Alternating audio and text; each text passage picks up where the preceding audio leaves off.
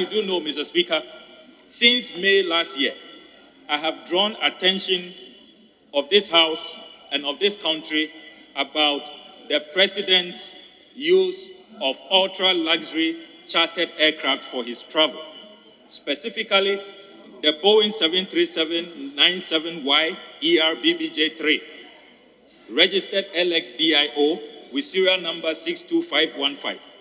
From May to this period, today, the 4th of April, the President has spent a whopping 28.5 million Ghana cedis on these chartered aircraft.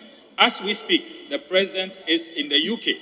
He is using this LXDIO. For this trip alone, the US and then to the United Kingdom, the Ghanaian taxpayer will have to cough up 3.5 million Ghana cedis. That is $465,000.